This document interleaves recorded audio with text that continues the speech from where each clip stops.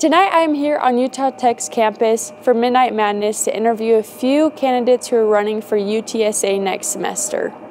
We have 7 candidates running in this year's elections. Chelsea RF and Jimena Roque are both running for Vice President of Clubs and Organizations. Colby Spector and Alvaro Lopez are both running for Vice President of Academics, and Fernando Rodas, Sam New, and Bella Estes are all 3 running for Student Body President.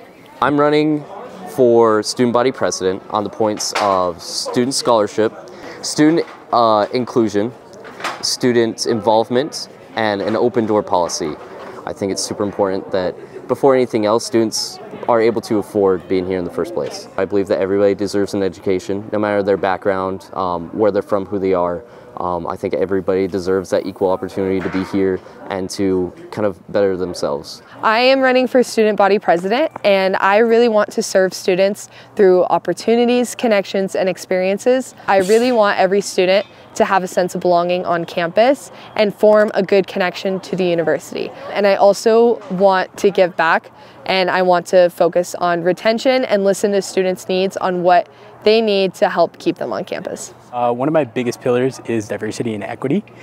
I put a lot of thought into equity because some of these students might drop out halfway because they're not getting the right thing.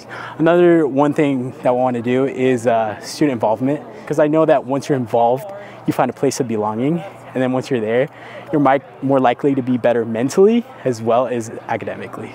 The primary election opens Wednesday, February 28th at 8 a.m. and goes until Thursday, February 29th at 3 p.m. You will be able to access voting through your Utah Tech student portal. Once the primary election ends, the 2 candidates with the most votes will move on to the general election at 2 p.m. through Thursday, March 7th at 3 p.m. We wish all of our student body candidates the best of luck in this year's election. For Sun News Daily, I'm Anna Casey.